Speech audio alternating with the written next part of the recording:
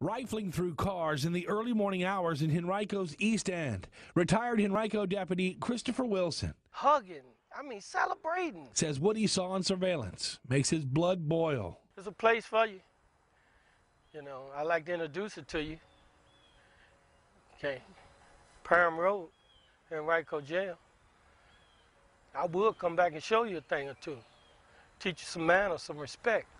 Respect other people's property. In the 4900 block of Kinlock Lane, Crime Insider sources say a trio of what looks like young adults rummaged through cars where the doors were left unlocked. Surveillance video captures video of one man happy about the loot he scored and the other two coming over to see. Then some early morning bromance as they hug it out and dance around on camera. They don't care.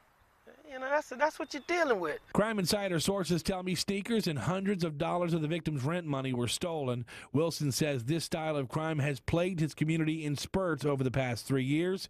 He says he feels bad because he heard a noise Tuesday morning but didn't look outside. That'll change now, knowing thieves are back on the prowl. Some neighbors seen hardening the target and adding locks Tuesday night, praying for peace, not pilfering. Go to work, come home, and you can't have peace at home because somebody is invading your privacy.